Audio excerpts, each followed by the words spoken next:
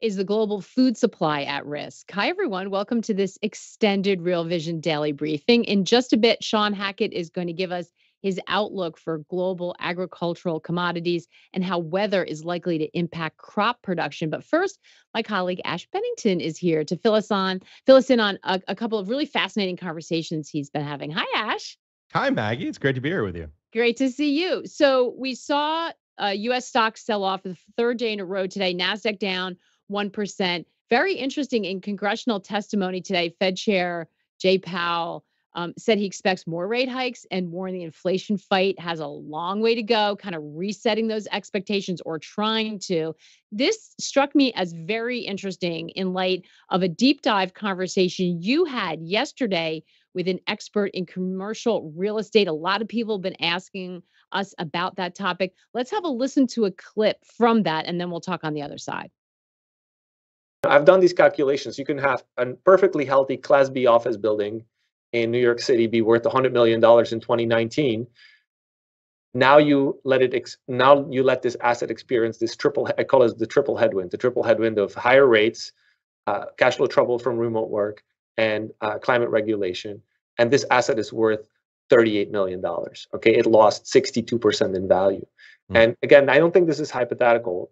This is the revaluation of that asset. This $100 million Class B office building is now worth $38 million, which means somebody needs to take a massive loss. The equity is wiped out. The debt takes a big loss. So, Ash, I loved that example because it was so clear about what's going on sort of underneath the surface for commercial real estate. That's a big valuation reset he's talking about, especially if the Fed's not done. Yeah, absolutely. Particularly if we're in the middle of this long sort of twilight struggle against inflation as rates rise. Stan van Nuremberg, the professor who we just spoke to yesterday, is a professor of real estate at Columbia Business School, and he's something of a rising star in this space because he's been doing some of the actual underlying modeling and calculation about what's happening here. And I expect we're going to be hearing a lot more from him shortly. In fact, yesterday, right before we went on the air, he said, one of my students just messaged me. Apparently, I'm quoted in the Wall Street Journal today.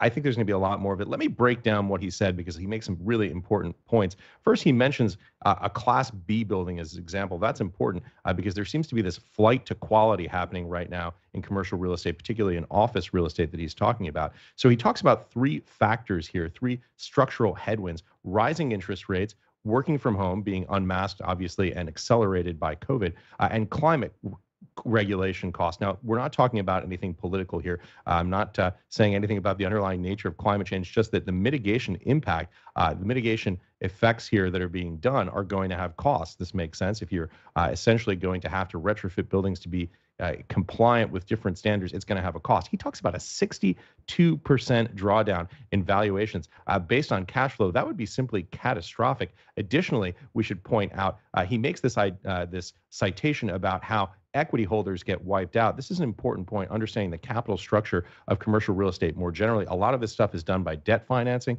This is probably intuitive to most people.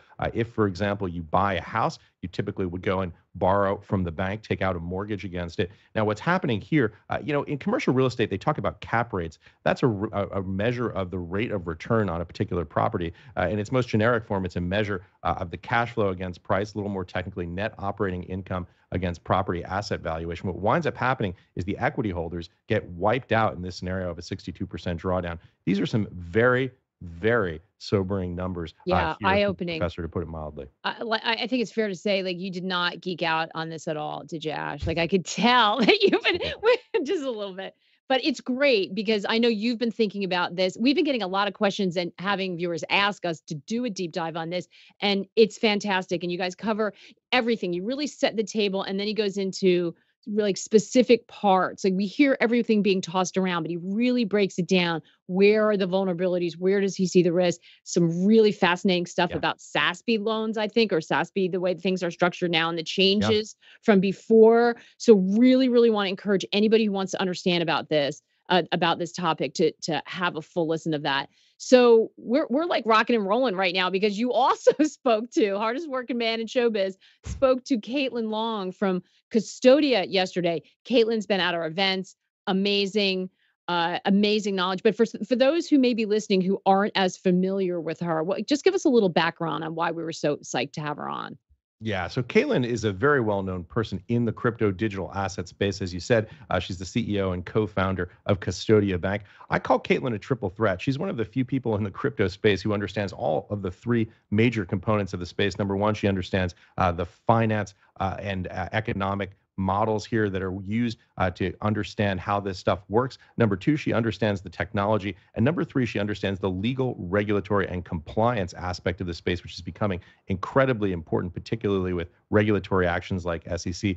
Caitlin actually has a degree in public policy, a master's from Harvard, and also a law degree from Harvard Law School. So she's incredibly well read in on these details, on the mechanics of all this stuff functions. Right. And the thing I love about having her on is that so she is sort of a pioneer, certainly in that space, but she's super knowledgeable about banking. I mean, she comes from TradFi. She really understands this sector. So Yeah, she's got this great sort of foot in both worlds, which is yeah, really important now. We know from a macro point of view, we're talking about right. vulnerabilities. We're worried about the banking system, but she's also really in the weeds on the regulatory system. Yeah. And it just so happened that the both of you talked about a developing story in that space, in the sort of regulatory bank supervision space, that I think it's very important, and a lot of people missed it over the holiday weekend. Let's have a listen to that. Well, there are a number of names that of questionable or likely ineligibility who are incumbents, right? So, last year there was a big brouhaha over a trust company called Reserve Trust that enlisted a former Fed governor allegedly to help it get its application over the finish line, which was successful, and that actually broke into a big story of revolving door favoritism at the Fed, denied by the nominee, but it actually ended up taking down her nomination for Fed chair. This new database, in my mind, releases a whole new thread on that Reserve Trust story. I don't think Reserve Trust was eligible for a master account. It got one, and then the Fed ended up revoking it for eligibility reasons.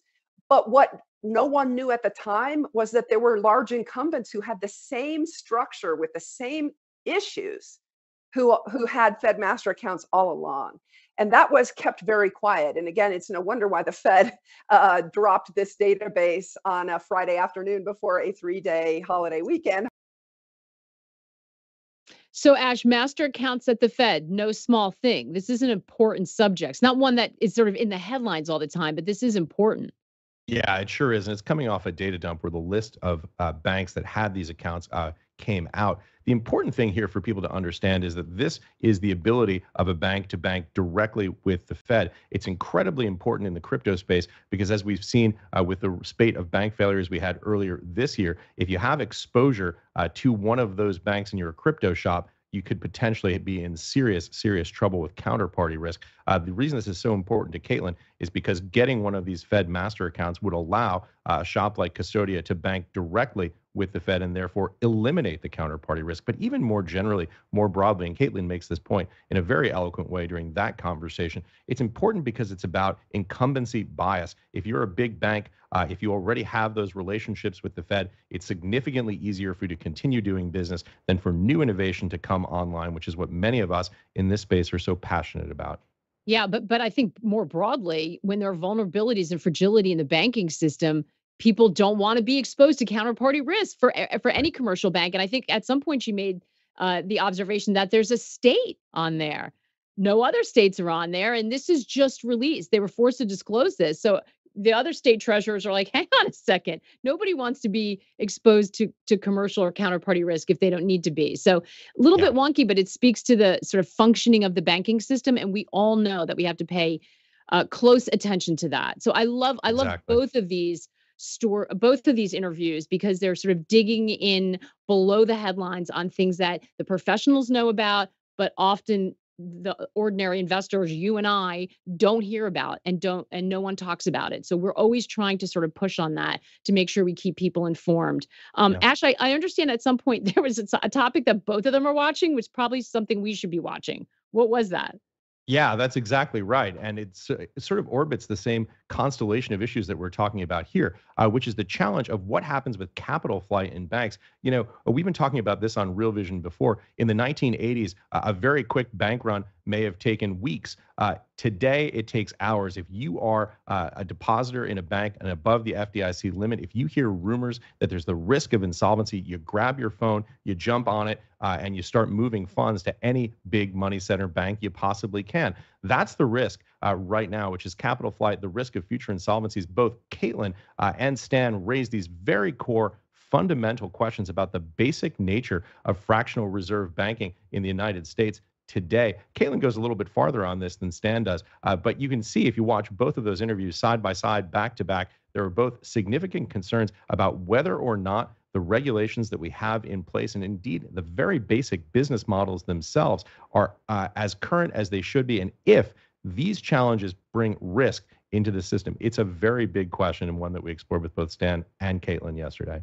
Fantastic. Amazing stuff. Ash, thank you so much. Love it. If any of you have not watched them yet, you should go and do so. They're on the platform. And if you're not already a member, scan that QR code and come join our community. We're trying to stay on top of all the stuff that you need to know. Maggie, Ash, if I could thanks just so say much. one final thing. Yeah. This is what Real Vision was built for. These conversations, these types of topics, the kind of deep dives that we're having right now, and the kind of deep dive you're about to do with Shawn. Thank you so much for letting you join. Yeah, great stuff. That's it. You couldn't have said it better, Ash. Thanks so much. I know that you probably got 12 more to do now, so we're going to let you go, but thanks for being with us. All right. So as you said, we're going to switch gears and talk about another issue that a lot of you have been asking us about, and that's the outlook for global crops. Backed by popular demand, Shawn Hackett, president of Hackett Advisors. Shawn, it's great to see you. Hey, Maggie, it's great to be here. I know we had a great conversation last time, and a lot of what we talked about back then is actually happening. Our forecast has almost been perfectly correct up to this point, as we're dealing with a major drought now in the United States. Yeah, and all kinds of weather activities that we have literally been, we keep saying choking on, but it's so true. I mean, it's just been so prevalent, the volatility this year. So I want to sort of walk through what you're thinking about now, what we need to understand, because every time this has come up, we have had people say, "Can we get Shawn back on? Can you get Shawn back on?" So we can talk about this, and of course, importantly, how it's related to some of those agricultural commodities that a lot of people have been playing or maybe looking to play. Just a reminder before we dive in, though, this is extended daily briefing. We're going to go past the half hour, but in order to stay with us for the whole conversation, you need to be a member. So same thing, get on that QR code, get on a trial so that you can participate. And we're going to take as many questions as we can. So be ready for those. So Shawn, first of all, you, of course, we always turn to you. We want to understand the intersection of these changing weather patterns and the economy. Want to start with just what is going on with those Canadian wildfires. We all feel a little bit of relief right now, but it's kind of been moving around the East Coast, disrupting all sorts of stuff. Is there a weather pattern that you're watching that can explain why it's so bad this year? Well, first of all, I'd like everyone to understand the fundamental belief that we have when it comes to climate, Maggie, is that if you understand the statistics, correlations, and cycles of the past, you can generally have a pretty good idea of what future climate's going to look like. We talked about on Real Vision for many years now, this idea of the grand solar cycle minimum. That's a extended period of up to 30 years where the sunspots activity, or the sun's activity of sunspots, is at least reduced by 50%. That action tends to amplify the upper airflow pattern called the jet stream. And so instead of the zonal flow that we have been with our entire lives, we go to what's called this meridional snake-like amplified flow. And what's going on in Canada is a reflection of this extreme upper airflow pattern. And what it means is that you have very, very high amplitude winds going back and forth. And where the upper airflow pattern sets up the high pressure system, it's exceedingly dry, it's exceedingly hot, and it creates these extreme weather events like fires that we've seen. Like last year out west, we saw those forest fires, and now it's up in Canada. And this is going to be a more consistent feature that we're going to see more and more as we go along. One of the contributing factors, Maggie. Hold on one second, Shawn. Sure. As you're talking, I think Brian, I think there's a it was probably last in the list I gave you, but there are two globes. I think this is what two worlds on that graphic. I'm looking at it right now behind the scenes. If you want to, no, you had it before. It's right at the beginning. Yeah, the one. Yeah, I put it last, so I reordered them, Shawn. Yeah, that one. Okay. We can see one screen that you guys can't see. If you're wondering, we're not magicians, but that just so we can see, because I think that's the one you're talking about, right, Shawn? It is correct. And I think it really illustrates what you're saying. So finish your thought about what this means for us. Well, normally when the sun is normal and we have normal sunspot, the left zonal flow is from west to east. It doesn't create a lot of weather volatility. Storms come in, come out. We have what we've had up until about 5 years ago. Then the world on the right, which is that snake-like jet stream, starts to develop as the sun goes quiet. And so where you see the upward undulation of the jet stream, that's a high pressure system. That's where you get hot, dry weather. And because you have this undulation of north to south, you get extreme winds that also come from it. And so there's three things you need for a forest fire to really be an issue. You have to have a lot of dry weather, has to be hot, and you have to have very high winds that spread that fire like wildfire, so that it spreads, and then obviously the smoke that came into New York City and it's been coming into the Midwest becomes amplified. But it's one of the manifestations of this 30-year period of low solar activity and high amplified upper airflow pattern. The same thing, by the way, occurs in the southern hemisphere. There's a jet stream down there as well. It's just on the opposite side, but it is a dramatic change in weather volatility of an order of magnitude more than normal, and it's not going away until the sun goes back to normal. And based upon the history of this 220-year cycle of lower sunspots, we have another 30 years of this pattern to go before we can get ourselves back to normalcy. And that's the challenge for growing food. That's the challenge for how do we manage this weather volatility, and how do we handle these rolling food shortages that have become more prevalent as we go forward. Yeah, that's alarming to hear that. And we know in the case of the wildfires, so it's interrupting crop, but it's also economic activity. They had flight disruptions. We had people sent home from work. I mean, it was extreme. But if you're talking about dealing with that with more frequency, we're talking all kinds of economic disruptions that we have to be aware of. Wanted to pull up another chart. I don't know if it's related to this or if it's going to speak to the potential drought conditions, but you had one on the heat content of the Greenland ocean waters. Yes. So so we were talking about the sun, but what is the impact of the ocean water going to have on climate patterns? Sure. The sun's motion and activity and the moon's motion are the gravitational forces that impact ocean currents daily, and the long-term current called the thermohaline system that it's like the Gulf Stream, for example, off the coast of the East Coast. There's a 40-year sea surface temperature cycle. So we go through 40 years of warming, and we go through 40 years of cooling, and then we go through 40 years of warming. This cycle's been going on for hundreds of years based upon this activity of the sun and the moon acting on the Earth's oceans. The chart shows that at the end of these cycles, at the end of these 40-year cycles, you get extreme weather volatility and extreme weather events. So, for example, in the 1930s, when we had the Dust Bowl in the United States, that was the last 40-year sea surface temperature warming cycle that signified by one of the worst hot, dry weather patterns the U.S. has experienced since that time. But notice that when we had the cooling that troughed in the late 1970s, early 1980s, we had the global cooling scare, extreme cold weather, extreme winters, short duration growing cycles. Once again, an amplification of weather volatility.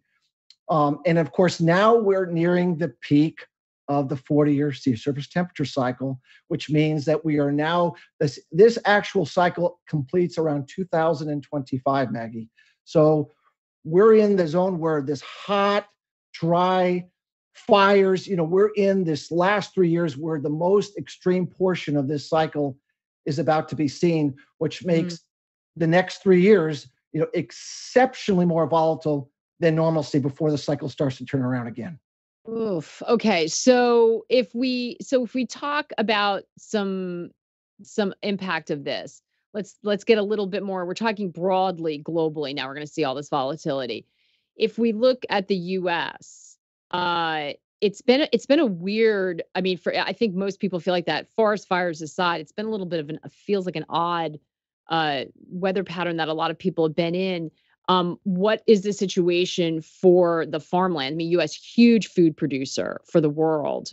What are we looking at in terms of how the crop productions look in the U.S.? Remember in our last conversation in February, I think it was, we talked about the Gleisberg cycle. Yes. Which is an 89-year cycle that typically there's a 3-year period where the U.S. is at high risk of a 1 in 50 to 1 in 100-year drought. 2023, 24, 25 is your 3-year window, like 34, 35, 36 was in the Dust Bowl. We discussed that you cannot have one of these if you have an El Niño. You can have it if you have a La Niña or you have a neutral condition.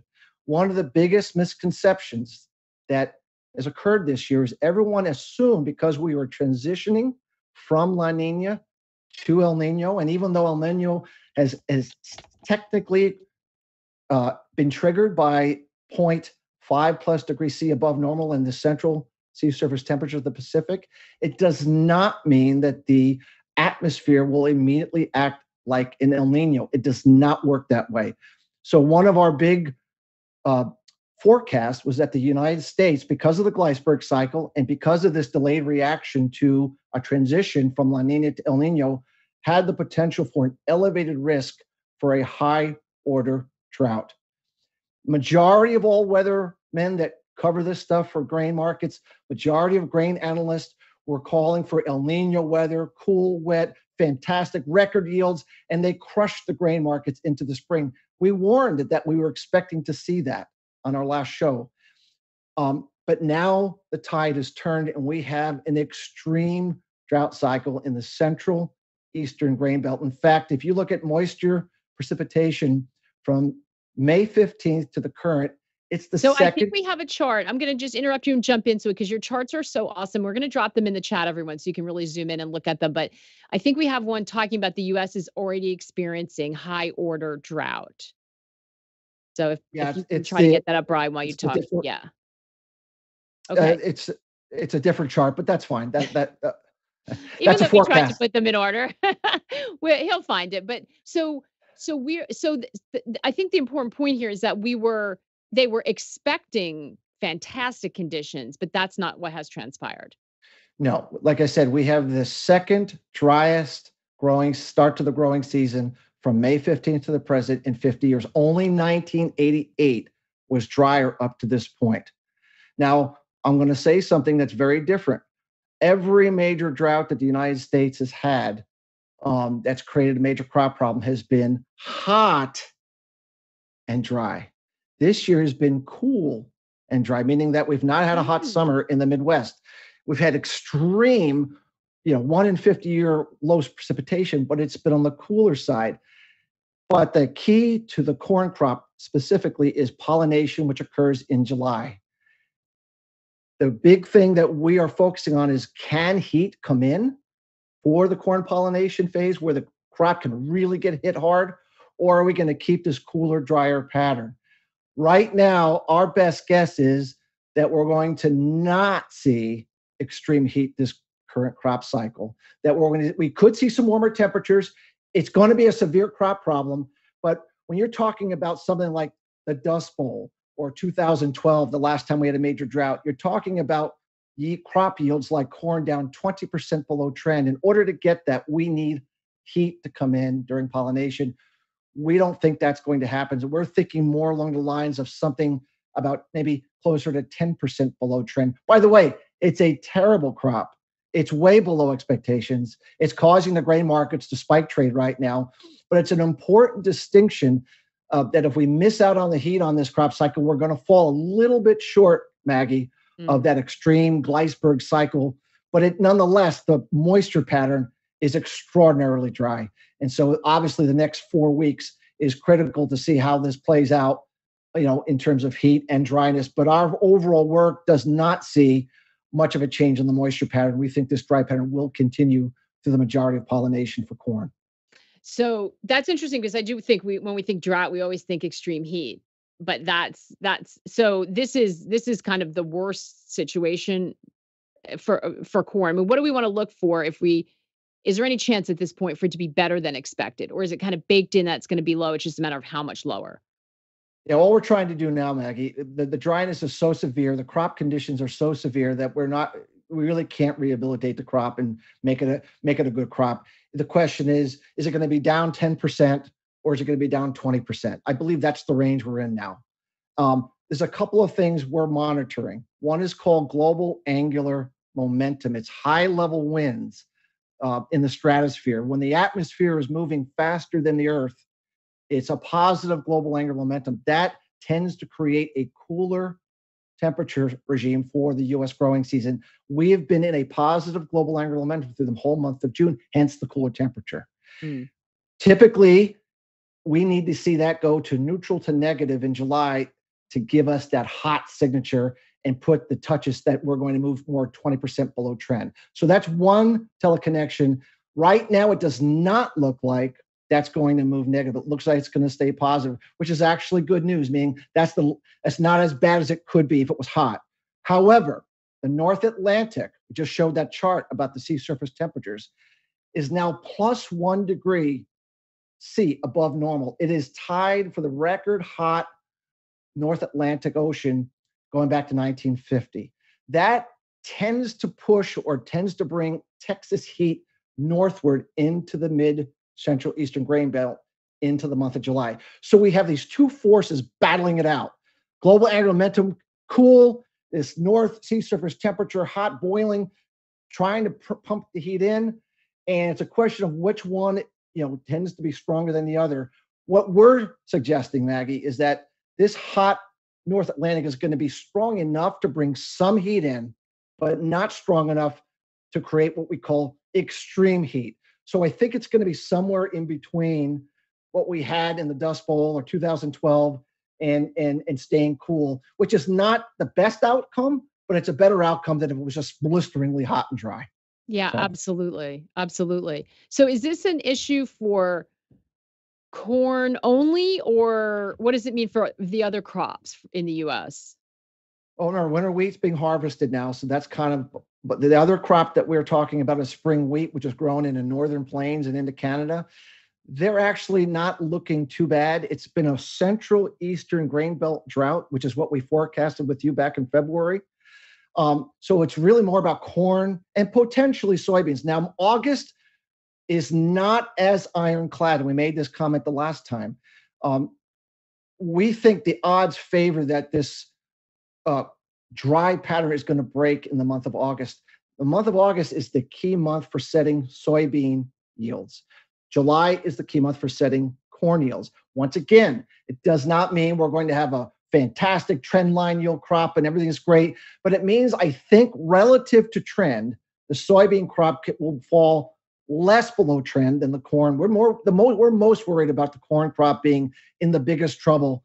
We think the soybean crop could be unfavorable, but not as bad. We think August could be a month that we get some turn. This El Niño weather pattern oftentimes will kick in by the middle of August and just in time to save the soybean crop from the worst case scenario. That's the forecast we think is the best one to go with right now. Yeah. So walk us through the El Niño, La Niña. I think people get confused, and now we have about what it means, and now we have a timing issue. Is it tracking the way you thought, or what are we expecting? Because it sounds like we're going to flip at some point. Right. So, and I think we have a chart saying La Nina to El Nino flip. Yeah, we actually have a forecast out to 2025 of our likely scenario of what's going to happen. We are going to get a moderately strong El Nino by the fall. In fact, our work says it's going to peak out in the fourth quarter, Maggie, but it's going to be short, quick, and out. So we're going to get this big surge, and we are technically in El Nino right now, meaning the sea surface temperatures of the Central Pacific are at point plus 0.65 above normal. You need to be plus 0.5 to designate El Nino sea surface temperatures in the Central Pacific. So what does that mean? It means that the further we get on into the year, the more El Nino is going to take over as the dominant driver for global weather. What does that mean? It means India, it means Southeast Asia, and West Africa start becoming areas of grave concern for crop production. So things like the sugar crop, which is so huge in India and Thailand, things like the rice crop, which is so huge in India and in Southeast Asia, things like the cocoa crop, where 65% of production is grown in West Africa. These are the areas that we would be focusing on new, budding, developing droughts that could significantly impact production in these very important crops going forward. Whereas the U.S. is sort of a cresting weather problem. These are an emerging weather problem. But if you look at that chart that we have that goes over the whole cycle, by the time we get to the fall of 2024, El Nino's gone. It's going to be over. And we actually believe we're going to go back into a weak La Nina by late 24 into 2025. And the reason that's so very, very important is we come back to the Gleisberg cycle. The Gleisberg cycle says typically there's a 3-year level of risk. 2 years tend to be drought-ridden. One's worse than the other. And we think 2025, because it would be a La Nina year versus a transition year, La Ninas are typically very, very hot weather for the growing season in the U.S. So our hot, dry weather pattern that we're not likely to quite get this year, I think we're going to get that hot, dry pattern in 25. And that actually could be a much worse drought scenario than the one we're currently in. So this Gleisberg cycle is not over yet. This drought problem for the U.S. is not over yet. We might take a rest next year because El Nino weather will occur next year. But keep an eye on 2025. I think it's going to be Gleisberg cycle round 2 on the way. And we could be looking at another round of these kinds of issues with food shortages and what it means to livestock that rely on these feed sources and such forth and so on. This is part of this overall weather volatility cycle that's not just happening here. I mean, Argentina had a 1 in 100 year drought this past growing cycle, and they had half corn crop, they had half a soybean crop. It's part of the same cycle. It's just in the southern hemisphere. Yeah, and that's devastating when you're talking about layering on everything else that's going on in the global system, which we'll get to in a second. And I want to talk about now how this what the implication is for some of these commodities. We are at the half hour, so we are going to move over to the platform. If you are not a member, please join us. Jump on a trial and join us. If you're a member and you have a question, put them in the chat, and we'll get to as many as we can.